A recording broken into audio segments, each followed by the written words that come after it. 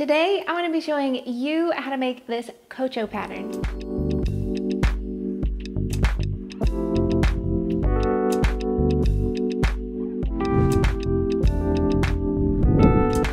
This pattern reminds me of butterfly wings and transformation. Butterflies start out as these little caterpillars and they go through this crazy, dark, miraculous experience in this little cocoon, and then they emerge out the other side a totally different creature. Just like that transformation process, this shawl starts out as one color, and then here in the middle, it bounces back and forth between the colors, and then boom, just like a butterfly, it comes out the other end and it is a different color. This shawl pattern is so easily adjustable because it just uses basic knit stitches, and I would say it is great for the adventurous beginner. If you know how to work basic knit stitches and you've got a couple of projects under your belt, you will be golden on this one. We even have instructions in the PDF pattern for you on how to adjust the size of this, and I think this would be a perfect gift for just about anybody. So the yarn we use for this project is our luscious and supremely delicious Oasis camel silk fingering weight. It puddles and it ripples and it shimmers just like the moon on a midnight lake. It is so popular and I love it so much. We also have another version in our bouncy resilient sock yarn, which is also a fingering weight yarn. And as a matter of fact, you could use any of our fingering weight yarns to make this pattern. So grab some yarn, grab some needles, and let's go ahead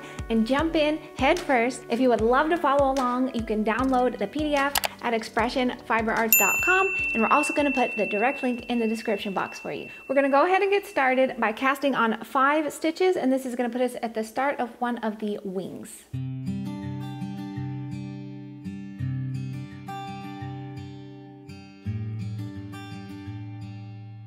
Now we're going to work row 1, and this row has increases so that our wing starts to get bigger. For row 1, you're going to start with a knit 1, then we're going to work an increase by working knit 1 front and back.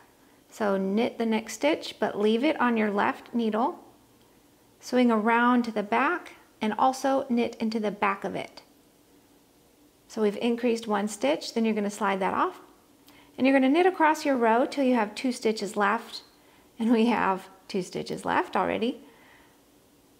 When you have 2 stitches, you are going to increase again by working a knit front and back, just like we did at the start of the row.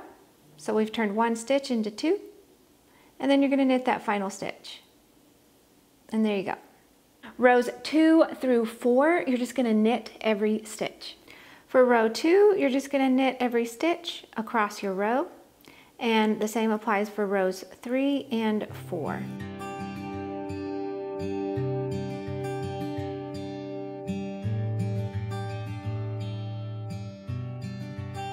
Now you're going to work rows 1 through 4 37 times, which is going to put you right here where you finished your first wing and you're starting to work on the body. For the body, you've got 2 different sections, and each section actually just consists of 1 repeating row. So let me show you how to work the row for section A. So here's the row you're going to repeat for section A of the body. You're going to start by knitting 7, 1, 2, 3, 4, 5, 6, and 7.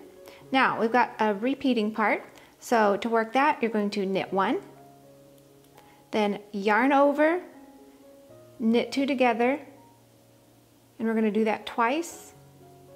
Yarn over, knit 2 together. Now you're going to work knit 10. So 1, 2, 3, 4, 5, 6, 7, 8, 9, 10. So you're going to repeat that across your row depending on how wide you've chosen to make yours. When you do get to the end, you're going to finish with a knit 1. Then you're going to work yarn over, knit 2 together twice. Yarn over, knit 2 together, yarn over, knit 2 together. Then you're going to finish off by knitting 7. 1, 2, 3, 4, 5, 6, and 7. And here's how you work the row for section B. Here's the row you're going to repeat for section B of the body. You're going to start with a knit 3, 1, 2, 3. Then you're going to yarn over, knit 2 together twice. So there's once, yarn over, knit 2 together. Now you've got a repeating section, so you're going to knit 6, 1, 2, 3, 4, 5, 6, work a yarn over, then knit 2 together, then a yarn over, knit 2 together.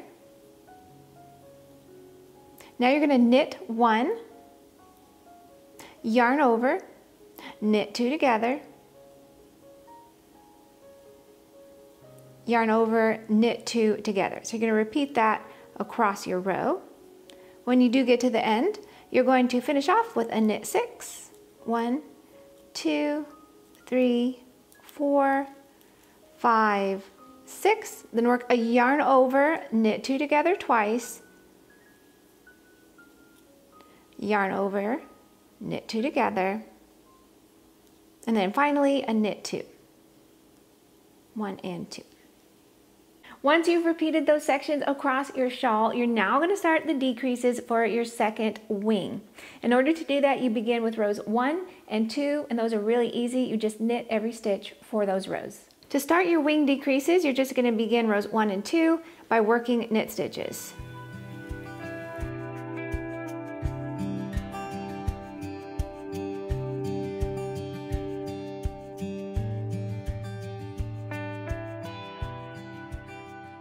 For row 3, we're going to work some decreases.